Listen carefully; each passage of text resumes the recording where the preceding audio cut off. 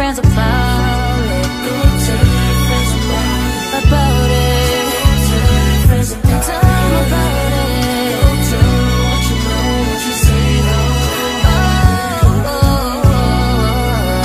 Hey pretty girl, welcome to my channel. My name is Maniya. If you are new here, girl, go ahead and hit that subscribe button and that post notification bell. We love you, we welcome you, and we're happy to have you, period. If you're a returning babe, I miss you, I love you. I hope things are going how you want it, if not, manifest it, period. So y'all, today, as y'all can see by the title, is a story time, period. Yes, okay. So today's story time is about why I left my job. As y'all know, I was working at the spa. And this was really, I'm not gonna say it was my dream job, but it was really a job that I really enjoyed. Like, I enjoyed it. So I know y'all like, Maniya, you enjoyed it. Like, why you quit? Like, what's up? So let's get right into that. So first, y'all, let's go back a little bit. I have been a licensed cosmetologist since 2021. I have just finished esthetician school a few months ago. Once I got out of school, I was freelancing, as y'all know. And I was like, this is cool, this is fine, but I want to get with a team, you know, make some more money, learn some more things, meet some more people. So I was able to land my first job in my industry in a lash bar. And this was short-lived because this was just something to do until I started esthetician school. So I really didn't get the full effect of it. So my thing was, I'm like, okay, I'm gonna go to school, you know, get what I need to do, take my test, do everything, and then try to jump back into my field. Y'all, what I didn't know was the job market had changed so much for beauty professionals since I had been in school, those small 9 months. Everything became such a small window of choices. Like, everything that was paying good money was so far away from where I was, and everything that was around where I was like, it was not given. It was not given at all. So, and when I say not given, I'm talking about either the location, the clients, the management. It just wasn't up to par for what I wanted. And I was like, dang, like, this sucks. So I went back to freelancing. And I was like, you know, I'm gonna just ride this out until God find me somewhere. And it got to the point, y'all, I was like, okay, maybe I'm just supposed to just find something to do just for now. Like, maybe I could find me a little job, promote my business there. So I did. I got me a job at Applebee's. And that was not for me, y'all. I stayed at Applebee's for like 2 weeks. I was like, I'm gonna give me a cute little job as a hostess, work part-time, do what I need to do, hand out my cards, it'll be cool. It wasn't for me. It wasn't for me, and I left. So I'm just like, I need some clarity. And I went to go see a psychic, and I vlogged that, so y'all could go watch that. It's on my channel. And I was like, I told her straight up, I was like, I don't know what I'm supposed to be doing. Like, I know that I'm supposed to be paid, but I don't know how I'm supposed to be getting to the money on it. So she basically told me, she was like, you just need to focus on finding a job that is in your field. So I was like, are you sure? Are you sure, Becky? Because what I see ain't what you telling me. So I went back, I prayed on it. Because I'm the type of person, even though the psychic said something, I'm going to consult God. And so that's what I did. So I was just like, God, this is, you know, what you want me to do, make it clear. And I gave it like a little time, probably like that next week. Well, I'm not going to cap. Like 3 days later, I started looking. And more jobs was popping up. And I found this spa that was near my home. It was Black owned. They had services that I would love to offer. And she was looking, girl, for a skin specialist. So I applied, and I'm not gonna lie, y'all. I'm the type of person, if I apply Wednesday, I want the job by Thursday. And applying in the beauty industry is just not like that. They work on their own time. You know what I'm saying? So I just had to be patient. So that was the #1 thing that was like a little bit of a challenge for me during that time, because I'm a patient person. But when it comes to that money on, and at the time I was in right there, girl, shit was tight. So I was like, yeah, you need to put me on that payroll. So I applied like a Thursday, and I said, okay, I'm gonna be different.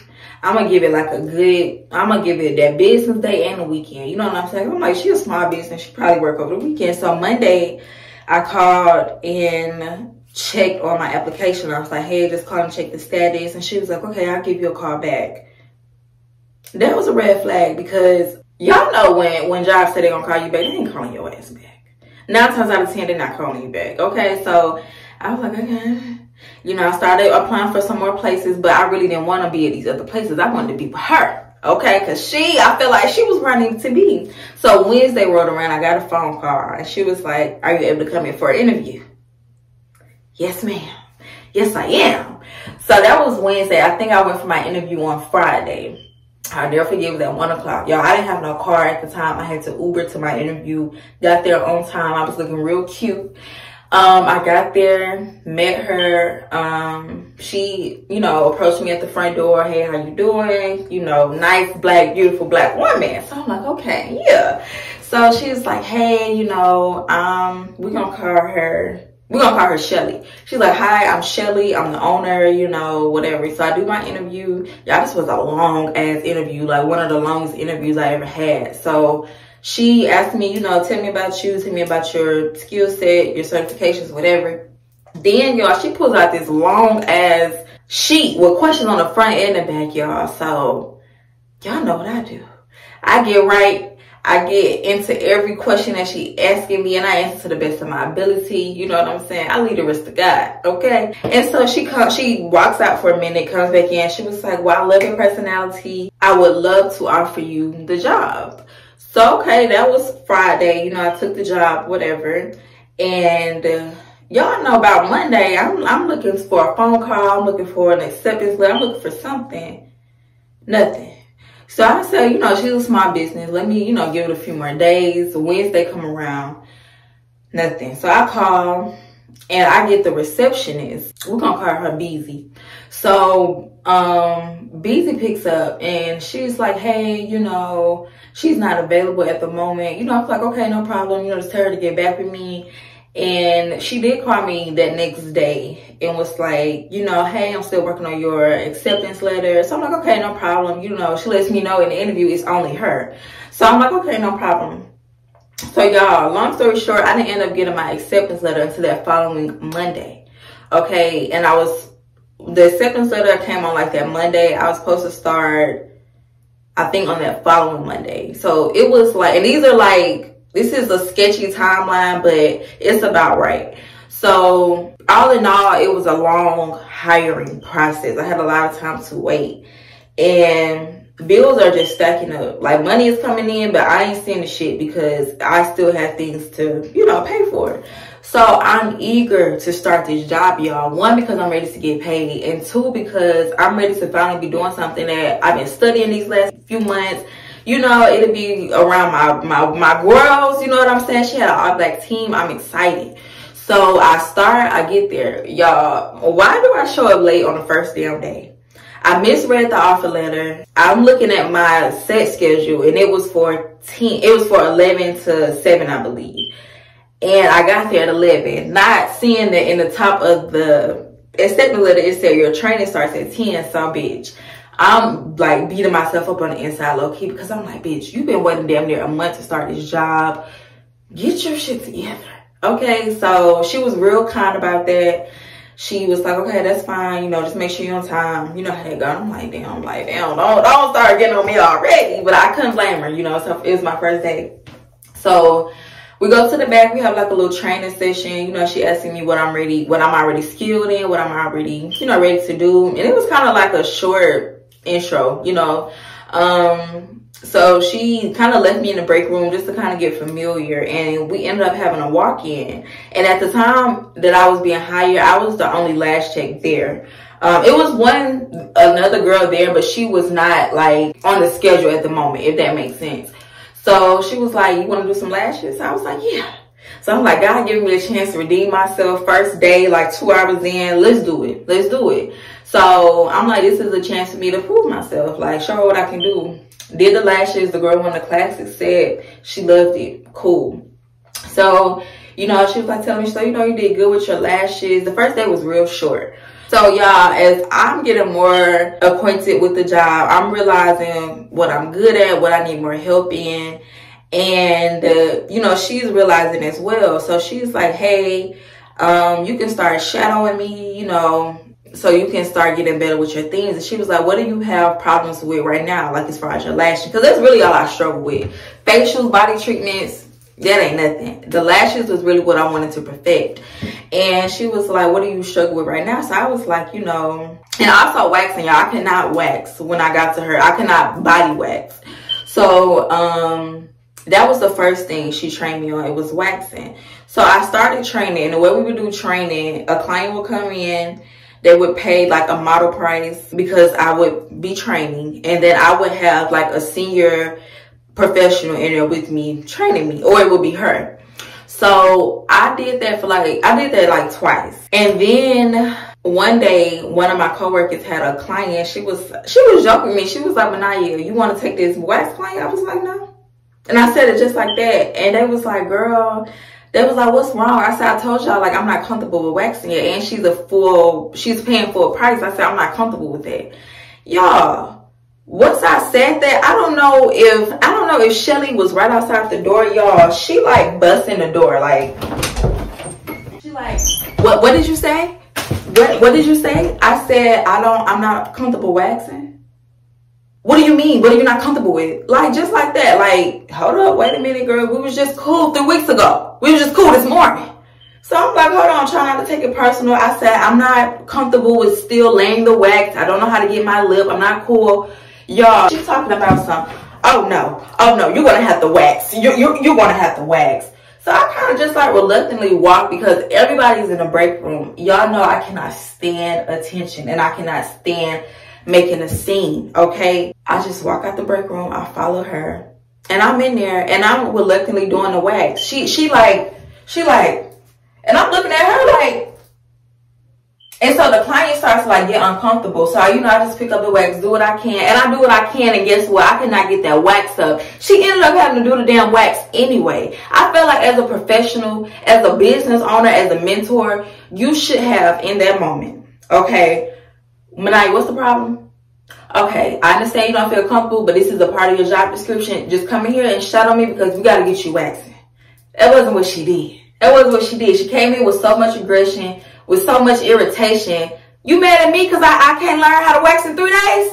I'm sorry, okay? And we don't talk about no eyebrows, okay? We're talking about full labia. We're talking about full vagina, buttocks, real intricate places, okay? So that was a real red flag for me. Like, that was one of the first red flags. That really rubbed me the wrong way because I'm just like, I know I told you I learned fast in the interview, but I hope you don't think I'm no robot. Like, so I eat that. I don't say nothing. The next day I come in, she's like, how do you feel about your waxing? I said, about the same as I did yesterday. I'm not comfortable yet. I said, it's going to take me some time to build up my muscle memory, my dexterity in my hands. Okay, I get that. And then she goes to ask me again, what are you having problems with? I said, just doing it. I haven't been doing it long enough to get the routine of it. Okay, well, we're going to keep you training. We're going to keep you on models and everything so you can get comfortable. Okay, cool. At this point, get out my face because you're not even giving me time to let things sink in. You're not giving me time to let things sink in. So I'm just like, okay, whatever, eat that. Let me just focus on what I need to do. Couple weeks later, now we training with lashes, okay? She's like, okay, what you need help with? I'm like, okay, mega value. Y'all, she literally goes up and mega value on Monday. I get booked for mega value on Wednesday. I go in there and I'm like, hey, I have a mega value client. I don't know if this was a mistake, but you know, I'm not really comfortable. What are you not comfortable with? We just went over it Monday. I'm sorry. I said, I'm still getting used to making my fans because she was telling me how much it cost her to buy pre-made fans. So she was trying to push me to make my own fans. Cool. Okay, cool. But give me some time to learn how to make the handmade fans because that shit is not easy. It's not easy. And my thing is, I don't want to take the easy way out. Just give me some time to learn, to master, and then I gotta be out your hair. Literally. You have to get on there. But it seemed as if every time she taught me a skill, she wanted me to go ahead and and try it. And I'm just like, well, can I at least try it on a model, somebody that's not paying full price? Like, I don't feel comfortable with that. And y'all, she looked at me like I had 2 damn heads or something. She was like, well, she already booked, you know, just do what you can. This should be fine. In that moment, it was giving money hungry. In that moment, it was giving, do you really care about your clients? Do you really care about me? Because if I fuck up their lashes, they gonna go to you, yeah. But that's me. And my biggest thing was, I'm new. I don't want to mess up my flow before I get it flowing. And that's what that was giving me. You know what I'm saying? And every time I would tell her, this would happen like every few days. Like, and she was like, are you practicing at home? I'm like, yes, but things take time. And I was like, and I would be trying to assure her, like, I'm going to get it. But that don't mean book me for the service just because you just trained me on a few days ago. And that kept happening. And I'm just like, okay, you're money hungry. You're money hungry. And I don't like that. I don't like that, because I don't care if it took me 1 month, 6 months to master something. I should not have been doing those services on those clients with me not being fully trained. Sue me, bitch. I don't care. Like, that's just how I feel. To me, that was just not ethical. It was not right. And the fact that it happened so many times, I was just like, something got to give. So it got to the point where I would stop telling her that, oh, we just trained on this a few months ago or a few days ago. I'm still not comfortable. Because I'm like, obviously she don't care. So I would just do my best, and I would leave it on the flow. I'm like, if they don't like it, I'm a straight up tell. I just got trained on it. And eventually, y'all, that caused me to start getting pulled into meetings. Y'all. And the meetings, every time she did it, she would try to do it different. The first time she pulled me in, she was like, I'm just trying to see, are you okay? You know, how are you doing with your skills? And I said, I'm fine. I'm still trying to learn. I started getting real short and assertive because I started to feel like you were messing with me. You were harassing me because I'm not learning as fast as you want me to learn. So I started putting that block up. Like, I'm doing what I can do. That's it. That was me, number one. Me, number two. Okay. I was starting to get discouraged with my lashing, and it was starting to show a little bit. I guess I wasn't like walking around like down in the Delta. I just wasn't overly excited for my clients to come how I was before. And that probably had something to do with me like knowing that, okay, I'm not where I need to be. And also I'm feeling this stress because I know you are looking over me trying to see if I'm getting it as fast as you want me to get it. Yeah, second meeting. Hey, I see you're not as, first she's like, are you okay? You know what I'm saying? So I'm like, yeah, I'm fine. And she was like, I said, what do you mean? First I said, what do you mean? She was like, you know, you just don't seem happy to be at work. I said, I'm fine, you know. Long story short, that was that meeting. The third meeting, and I'm going home telling my mama, because y'all, my mama is a corporate baddie. She know how that tier works. So I'm like, Mom, this don't sound right. She was like, yeah, they got eyes on you for some reason. I don't know, they trying to get you out. I don't know, I don't know. But she was like, they got eyes on you. So I was getting so irritated. And at this point, I definitely feel like I was being harassed intentionally. Oh, hold on, y'all. Let me rewind. The third meeting, I went home one day. One of my clients, she was unhappy. You know, bitch, I was over it. Like, I'm like, goodbye, y'all. You know what I'm saying? I got her together. I left. It was one of those days for me. And she gets home. Well, I get home and I get a message from her saying it was a screenshot of somebody saying that they were unhappy with their service that they had gotten from Shelly. And Shelly sent it to me saying that, hey, even I have bad reviews. Even I, you know, mess up sometimes, but don't let that get to you. Weird. Okay, cool. Whatever. I said, okay, thanks. Left it at that. The next day, y'all, I finished with a client, and every time she would pull me into a meeting, it would always be to try to catch me off guard. It would be while I'm coming back in there to pull a product, coming in there to, soon as after I finish a client, you know, I'm still in that mind frame because she would want it to be, I don't know if y'all know this part of psychology, but if you ask a person something while they're already occupied, they damn near have no choice but to tell you the truth. So she would always do this, not knowing that, bitch, I will tell you the truth in my sleep. I don't care. So that was always a red flag to me because A real professional is going to say, hey, meeting at 10 a.m. You would always try to catch me off guard. Bitch, ain't no need. Because I'm going to say the same thing every time. And that's how I feel. So this particular day, it was the day after she sent me the review. And she was like, she was asking me about a client. We just going to call her a client, Jane Doe. Who is Jane Doe? I said, a client of mine that I had yesterday. I always talk to her just straight up and down, because what are you trying to get at? That was my only thing with her. What are you trying to get at? Every time we would have these meetings, she never would talk to me how I'm talking to y'all. This is the computer. She would be like on the computer and I'm like right here or something. So she was like, yeah, who is Jane Doe? So I'm like, a client I had yesterday. What? Tell me about her. Well, how was she doing her facial? I said, quiet. I said, why? What happened? This girl says, we're going to get into that. So in my mind, let's get into it right now, because why are you trying to do all this beating around the bush? She said, we're going to get into that. I didn't say nothing. She's like, still on the computer. Did she enjoy her facial? Did she, I said, yeah, she left happy. I did the facial, followed the protocol. It was a regular service. So she was like, still not looking at me. I have not made eye contact with me once. So yeah, I see that she left a review that she's unhappy with her facial. I said, okay, well, what did she say happened? She was like, well, you can see here that she has uploaded a picture of a cotton round that has dirt on it.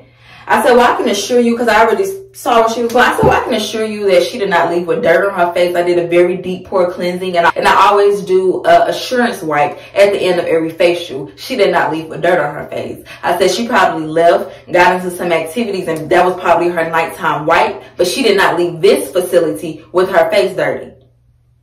Oh, I believe that. I just wanted to make sure with you, these reviews can get kind of crazy, I ain't say nothing. Yeah, I just wanted to check with you. Still not looking at me. I just wanted to check with you to make sure everything went okay in the facial. I said, yes, it was fine. She didn't say nothing for about a good 5 minutes. I said, so is that everything? Oh, yeah, that's fine. You're good to go. What kind of passive-aggressive manipulation kind of shit is this? And I'm thinking, like, did you text my phone the night before to try to... You tried to do something. It didn't work. Okay, it didn't work. I'm sorry. I don't know what she wanted out of me in that moment. I don't know. But it was weird. So now 2 weeks later, y'all, this is about the 4th meeting. Y'all know, Nana don't play them games. I said, okay, she either getting ready to let me go. She getting ready to wrap me up. You gonna do something, because you're not about to keep pulling me into these meetings. So this time, within these 2 weeks, y'all, we had got appointed a spa manager. So now it's Shelly and the spa manager in here. So she's like, first of all, you late to the meeting. Shelly is late to the meeting. She comes in there, and all of this is calculated, okay? You're not late on purpose. You ain't that damn busy. So she gets in here all fake busy. Y'all, oh, good morning. Oh, sorry I'm late. Good morning. This is me. Good morning. So yeah, we just want to see what's going on with you. You just don't seem happy at work. This is exactly how she starts the meeting.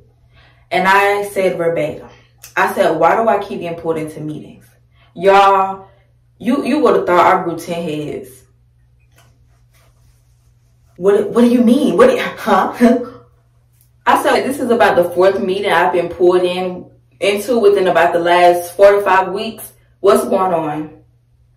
Oh, we were just trying to see if you were okay. It just seems like your mood has changed. I said, I just told y'all that I'm okay. It's starting to feel like something else. Well, we don't do any setups or anything like that. So we just wanted to we were just checking on you, make sure we were okay. I said, I'm fine. And they looking, I'm looking.